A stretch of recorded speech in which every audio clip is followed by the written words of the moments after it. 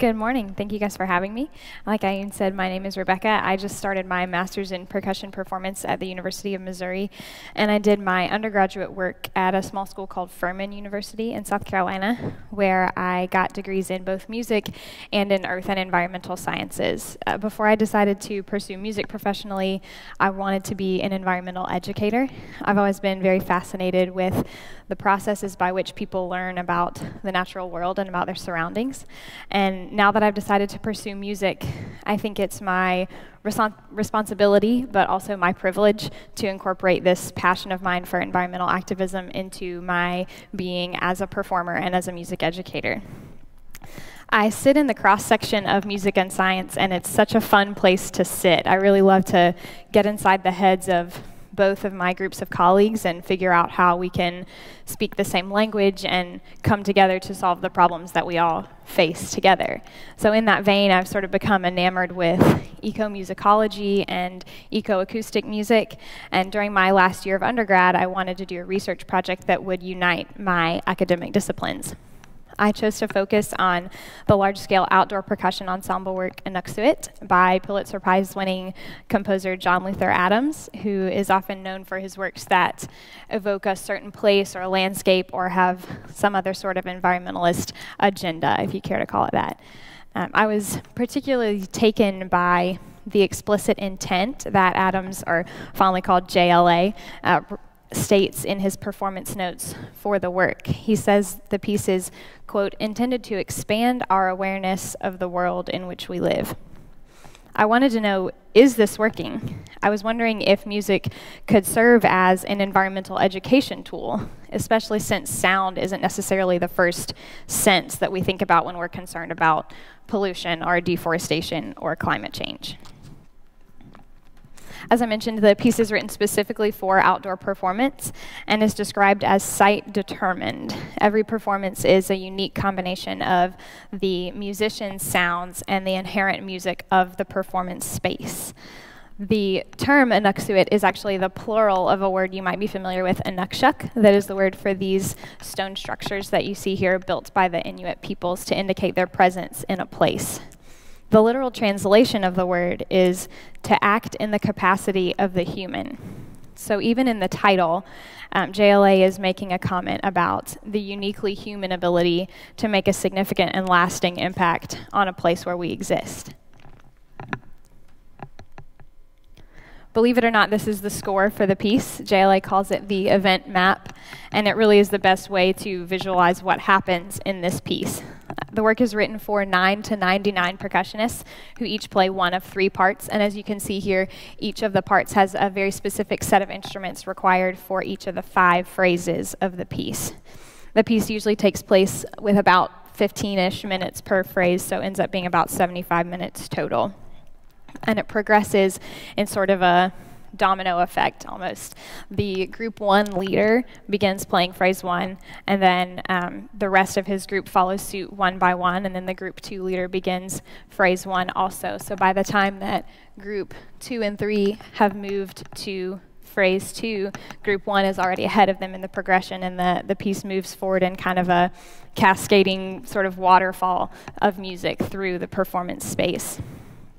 I've been lucky enough to perform the piece 3 times now, and I can say that I think it requires a pretty high level of ensemble listening skills, and I often wonder if this piece and others like it can strengthen our listening abilities in ways that traditional concert hall and practice room practices don't necessarily do. JLA continues the imagery of these Inuksukit even in the notation for the piece. I imagine some of you may have seen these before. These are parts given to players in groups 2 and 3 and played in the 2nd and 4th phrases of the piece. The 2nd phrase is called Inuksukit Rising, and the player begins by playing the bottom line, just the bottom line, and then all the white space on the page indicates rests. So they play the bottom line, rest a little while, play the bottom 2 lines, rest a little shorter of a while, and then so on and so forth until they're playing all the lines when they reach the top of the page. The 4th phrase works exactly the opposite way. Inuksukit Falling, they start with all the lines and then get down to where they've just played the bottom line. For me as a performer, these two phrases are often the most moving. The first phrase is very open and airy and tends to blend with the sounds present in the performance space. But Inuksut Rising is a slap in the face. We are there and we begin to assert our dominance, our power over the sounds that were already present in that place before we were there. And then Inuksut Falling is kind of a refreshing opposite to that. After 30 minutes or so of loud, just like I said, dominance, our sound sort of dies and fades away, and it's almost as if we have run our course for that place and have to move on to another one, whether that's on this plane or on a different plane. As you might be able to tell, this piece has had a really profound effect on me, and I wondered if it would have that same sort of impact on an audience. Could it cause them to perceive their environment differently from the way that they did before they experienced this piece? So to find that out, I needed an audience. We needed a performance. So in March of last year, the Furman University Percussion Ensemble performed Inuksut. With only 15 players, we were far closer to the 9 than to the 99. But I think it was a perfect size for our school and for the performance space that we used and for my research project. I recruited 10 people to participate in my study, mostly members of the Furman community, but also people just from the surrounding area. And I sort of gathered their response to the performance in two ways. I wanted to know what they had to say about the performance. So I asked them to give me some feedback via one of two apps, either on a university-owned iPad using an app called Evernote, just a standard note-taking application, or on their personal smartphones using Twitter with the hashtag Inuksut. I asked them to respond to a research question that was, please record any thoughts regarding the performance, especially those pertaining to the surrounding environment. Now, I know this question is inherently biased. I struggled a lot with how to get a question that didn't bias their responses. I didn't necessarily feel comfortable just saying, tell me what you think about Inuksut, because with such a novel piece of music, I thought that I might have gotten such a wide variety of responses that I wouldn't have been able to track any sort of trends in anything they were saying. But how to plant the seed in their head of getting them thinking about their surroundings without biasing their results was something I really struggled with. In the end, I settled on that question, but that's something I'm still working through as I continue working with this research. The other thing I wanted to look at was the movement of the audience during the performance. One of my favorite things about this piece, as some of you might know, is that it really liberates the audience. They don't have to sit in their chair and listen to what they think they're supposed to listen to and then clap when they sort of guess it's over and think they're supposed to clap. They can get up and enjoy the piece and experience it as they want to and listen to whatever it is that's attracting them at that moment. So I used another app called Runkeeper to keep track of their motion and see where they went during the performance.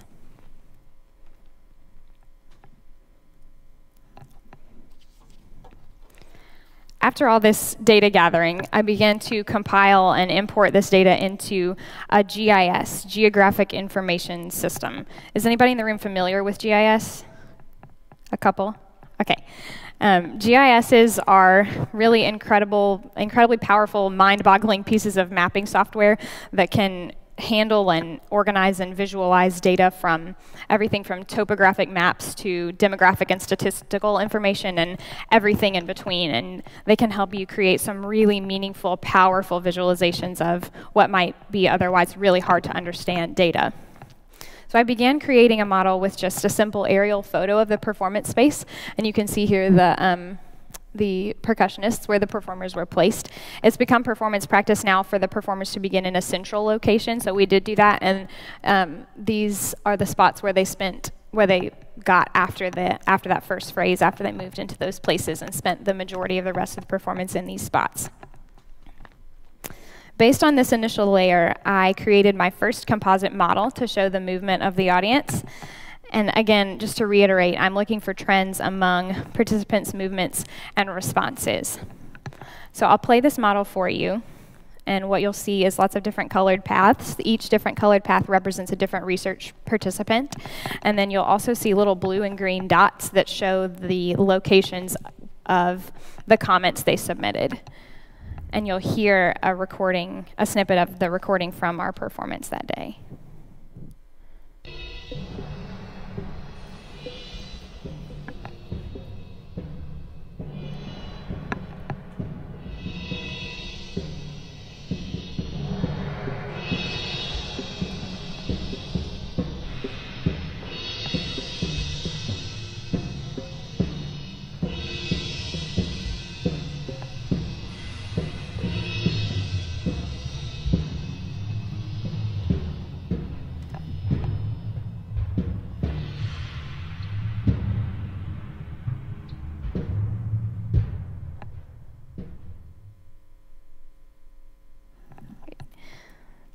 So as you might have been able to see, there was a bit of a scavenger hunt mentality going on. Most of the participants ended up starting in the middle where the performers were, going out to where some other performer's specific sound was, and then coming back to the center again at the end. But what I found particularly interesting was that the pace at which the participants were moving almost perfectly paralleled the intensity and the volume of the piece. As everything grew, they all began to move much more quickly, and then as everything settled down, I guess they settled down too. Again, I'm the most interested in the audience response to the piece and in using these responses to gauge their environmental awareness. Overall, I'm looking at how music can serve as an environmental education tool, really focused on showing a particular person's experience and journey with Inuksuk. So to do that, to zoom in on one particular person's experience, I created another model that shows just his path and his comments through the piece. Again, you'll hear a recording from that day, and it's the entire length of the performance compressed into about a minute, maybe a little less.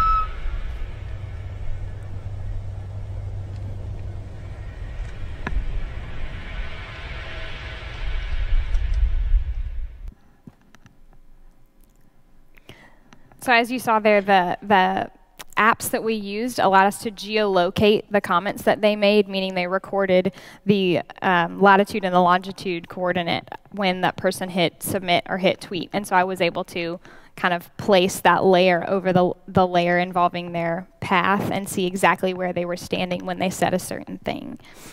In the future, I'd like to create these models for several people at lots of different performances of Inuksuk, aiming to model both their physical and their sonic experience, and to see if certain circumstances are eliciting certain responses or certain changes in awareness or perception. To organize all the comments and sort of sort through those people's responses, I used a piece of software called Deduce, which is pretty common for qualitative analysis. You can see there on the left side the list of codes that I used that are just the most commonly mentioned topics in all the comments that I received. And Deduce helped me create lots of different visualizations and sort of categorize and organize that data in order to draw conclusions from what I got.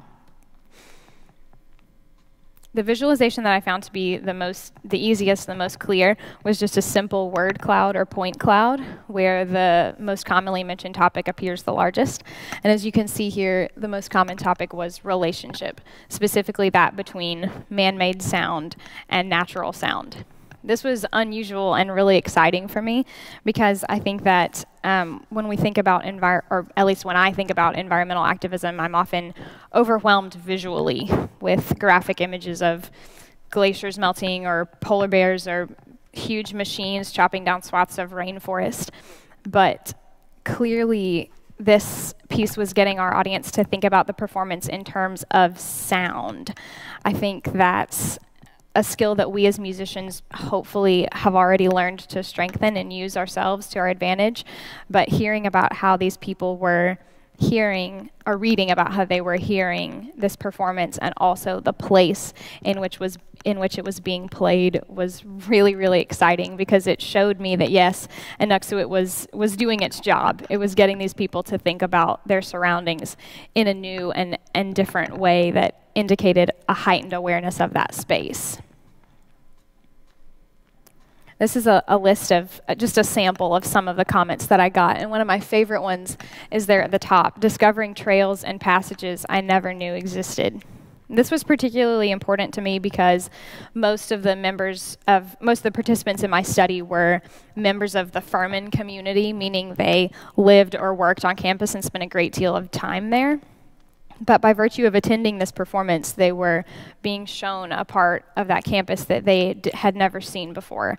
And I think that speaks volumes for this piece and for other pieces with non-traditional performance practices and what we can learn from them that we might not learn in a normal concert hall setting. A perspective not really fully accounted for here is what I like to call the innocent bystander perspective.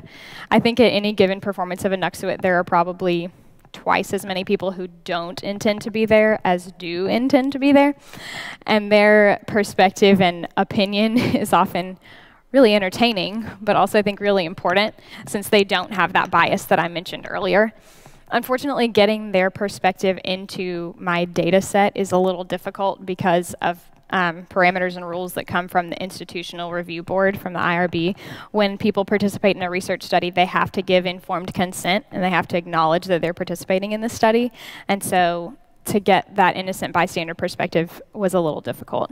I recently attended a performance of Inuksuk with Third Coast Percussion in South Bend, Indiana, and they had a huge crew of volunteers who were there specifically to answer questions from the audience and also to sort of protect the performers a little bit from being asked those questions as they were playing. But I think that's a really great idea, and hopefully in the future I'll be able to use that, use a crew like that of volunteers to get that bystander perspective like I mentioned. But at our performance we just did not have the personnel for that. I did get a sort of a hint of this bystander perspective when one of our performers was asked if we were invoking evil spirits or warning of a Russian invasion. One of our performers, like I said, was asked that, and then she tweeted that to me with #Inuksuk, so that's how I got that comment. But we did spend a lot of time wondering what they were thinking.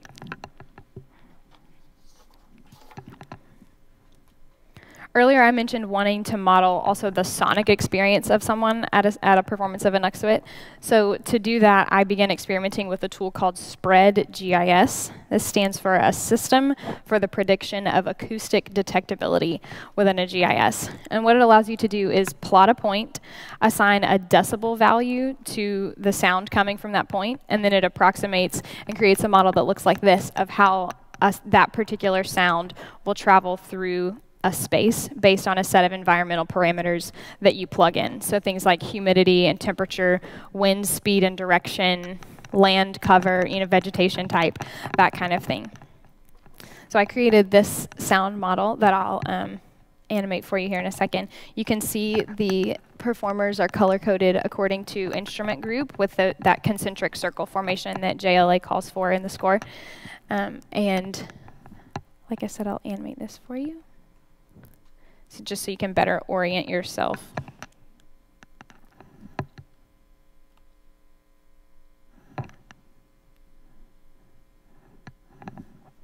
Maybe. There we go. So as you might expect, on the top end of the map, the north end, the sound's not traveling nearly as far in that forested area, not projecting as well as it is over the water.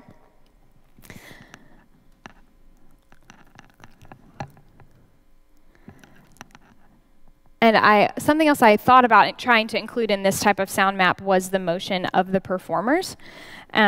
Because like I said, they do move from one place to another, and I would have loved to see how their sound changes as they move between different spaces. But that would have gotten very complicated very quickly, and I really did want to maintain my focus on the audience and their experience. I think you can make a whole separate project about just sound mapping and the performers for that. And actually, I did talk with John Luther Adams a little bit about that. Right when he finished writing Sela, I got to meet him and discuss this research with him. And so he was particularly interested in this type of tool for performer placement for works like Inuksut and Sela, and trying to figure out how best to lay out those types of performances using tools like this. I think it allows you to take a perspective that we sort of assume when we think about a concert hall. Of course, we walk into a hall or a space like this and we wonder how our instruments are going to sound in that space. But when we go to plan a performance of Inuksut, perhaps, we're thinking a little more visually about, hey, that drummer looks really pretty over by that waterfall, or things like that. And I think it allows us to take that concert hall perspective out into a new setting. As those of us, any of us who have participated in Inuksut before know, it's not just the instrumentalist sound that is important to the piece, though. The ambient soundscape is at least equally as important, if not more so. And I really wanted to find a way to capture that. I just happened upon an app called NoiseTube that pairs a decibel meter with a GPS locator, and it creates a model that looks like this when you use it on your smartphone. So we tested it out on performance day. And as you might guess, the darker circles that indicate the higher level, you can see as the person with the app approaches performers, the sound is getting louder, and as they move away from them, it's getting softer. The app was designed for participatory noise pollution monitoring and was developed at a university in Brussels. Unfortunately, it was not nearly as reliable as I would have liked. This map worked really well on my Android smartphone, but we had a lot of trouble getting it to work on iPhones. And then as I was doing the troubleshooting process and trying to figure out how to make it work better, I couldn't find anything from the authors that wasn't like 2 years old. So I'm thinking that it's probably an inactive project now, which was a little disappointing. I think if all of our participants had been able to use this app, we could have created a really individualized, model for each person. But unfortunately, like I said, probably an inactive project at this point.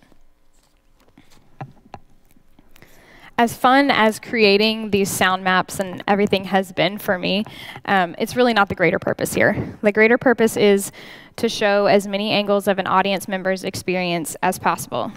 In combining all these layers of data, what I'm really searching for is a way to retell the story of someone's journey with and through Inuksut, and how that journey might alter their perception of their surroundings and of the natural world at large. What I'm finding is that, yes, Inuksut is doing just that. It is expanding our awareness of the world in which we live based on what these people said about the relationship between natural and man-made sound. In the future, I hope to repeat this process at, like I said, lots of different performances of Inuksut, and also to find other applications for this type of modeling and research.